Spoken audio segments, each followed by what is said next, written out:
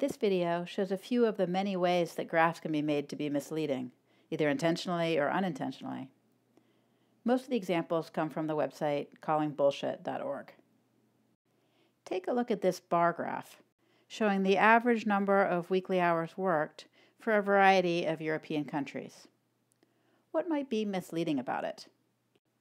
Doesn't it give the impression at first glance that people in France have way less hours of work each week than people in Romania, like on the order of maybe a third as much? Until you see the numbers and realize it's maybe just 10% less. With a bar graph, our eyes tend to read the length of the bar as proportional to the quantity represented. And that's not the case in this graph because the axis starts at 36 instead of at 0. This issue is sometimes called axis truncation.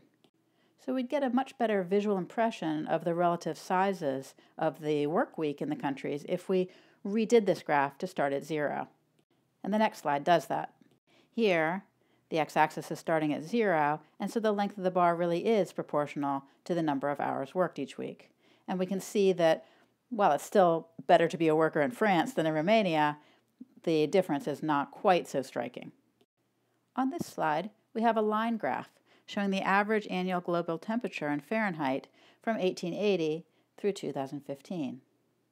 Why might this representation not be the best way to show this information? In this case, the scale on the y-axis is so big compared to the scale of the data represented that it's very hard to see the trend, let alone any fluctuations within that trend. We might call this issue inappropriate axis range. So it would be better to use a y-axis that better fit the data, as we do on the next slide. Here we can get a sense for the trend and the deviation from year to year. So right now you're probably asking, why is it okay to have a y-axis that starts at 55 and not 0 in this example when we didn't like it in the previous example? The main reason is that this is a line graph and not a bar graph.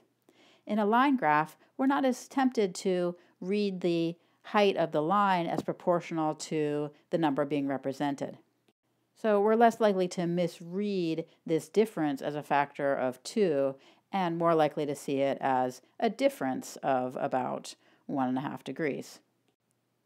Another factor is that 0 is not really a natural starting place for temperature, 0 degrees Fahrenheit.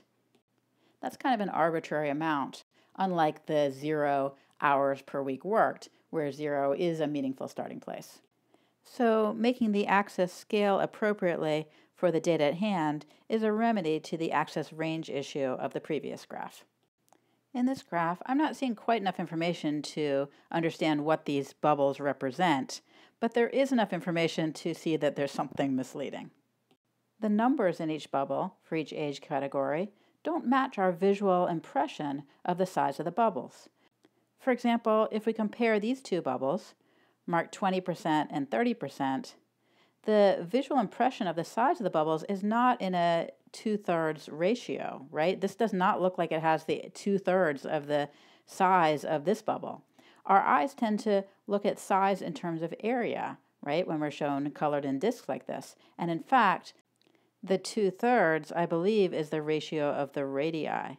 Since area scales as the square of radii, if this ratio of radii is 2/3, then the ratio of area should be 2/3 squared, or 4/9.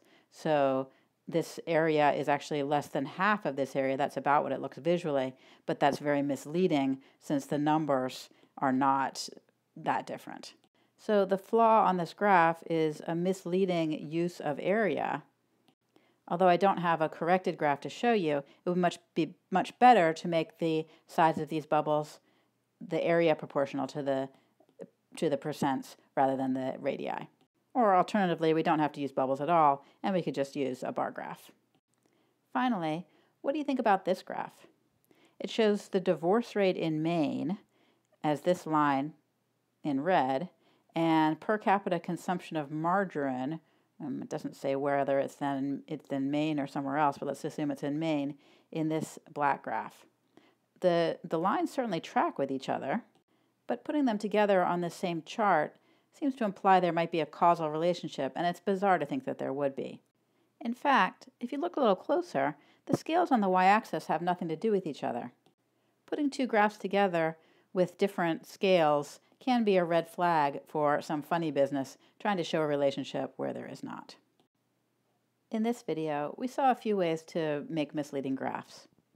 We saw that axis truncation for a bar graph can mislead the viewer into seeing more change than there really is.